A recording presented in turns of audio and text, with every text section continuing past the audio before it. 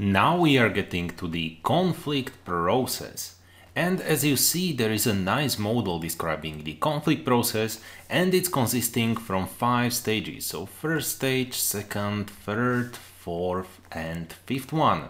So in this video we are going to talk about the first 2 stages. So the stage 1 is the potential opposition or incompatibility, and second one is cognition and personalization. So let's get to it. Stage 1, potential opposition or incompatibility. So the thing is that the conflict always arises of something, and there are three possible sources of the conflict where it can occur. It is communication, structure and personal variables. So that the communication says there can be some semantic difficulties between two parties engaged. So with a semantic, we mean the truthful meaning, so that the parties do not really understand what the other person means, and so this can lead to the conflict. And of course there are some misunderstandings and noise. So be careful when you are communicating so that the other party really understands what you have meant, so that you avoid the conflict. Secondly, we have a structure. The larger the group, more specialized, the larger is the potential for conflict to occur. Well, why is it so? When the groups are larger and when they are more specialized, what is the difference between people? Well, goals.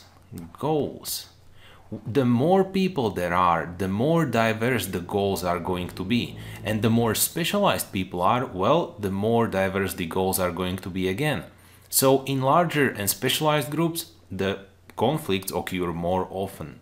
Finally, we have a personal variables.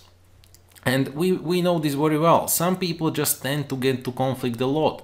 Why is it so? Because of 3 points: personality, emotions and values.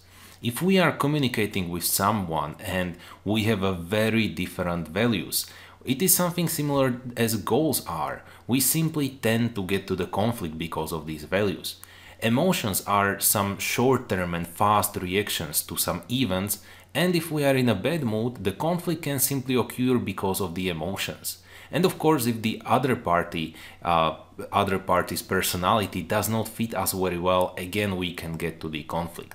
So you can see that every conflict begins with something, and it is stemmed in one of these 3 points when it comes to the organizational behavior: the communication, structure or personal variables. Now, when stage 1, if conditions from stage 1 negatively affect something that one party cares about, second stage arises. So let's highlight it. So if it negatively affects something that one party cares about, the second stage arises. And the second stage is called cognition and personalization. So the question is, if we are going to take it personally, so we can go either one of the 2 ways. We can either take it personally, or we can go through something that we call the perceived conflict. And perceived conflict is, even when 2 parties are in disagreement, neither of the party takes it personally.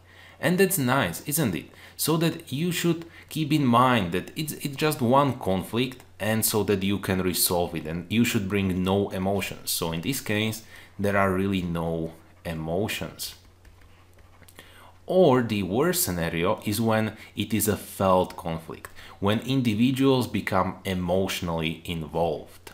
So those were the first 2 stages in the conflict process. It is always stemmed in one of the 3 sources that we have discussed, and then it goes through one of these 2 ways. It is either a perceived conflict, even when the 2 parties are in disagreement, neither takes it personally, or in a worse scenario, it is a felt conflict when they become emotionally involved.